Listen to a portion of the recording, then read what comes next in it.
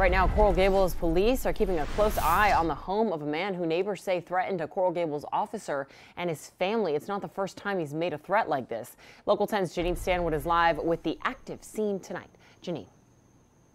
And Nicole, just a few minutes ago, we actually got pushed back, and you can see this street is blocked off. Police are here right now. We can tell you that we have been told that the person inside that house had apparently been making threats to a Coral Gables police officer and his family. So no doubt a tense situation tonight. Officers here on scene telling us that they want to make contact with him and they want it to be peaceful. I want to show you video from just moments ago. We can tell you that Miami-Dade Priority Response Team is also here. Officers not taking any chances.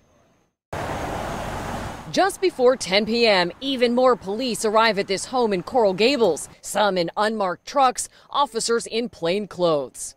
They've been here on Camposano Avenue since Tuesday. Sources say the man who lives here, 43-year-old William Hartnett, made death threats towards a Coral Gables police officer and allegedly found that officer's parents' house and made threats there as well. Some neighbors tell us it's unnerving. I understand he personally threatened him and his family and children to kill them. Records show Hartnett has been in trouble before. In 2021, he pleaded guilty to federal charges after the Justice Department said he made death threats against Eric Nelson, the attorney who defended former Minneapolis cop Derek Chauvin, who killed George Floyd, a case that made national headlines.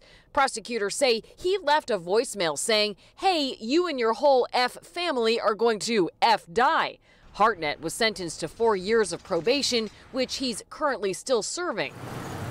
As for what police are doing here now, whether an arrest is imminent is unclear. No one has come in or out of this house all night.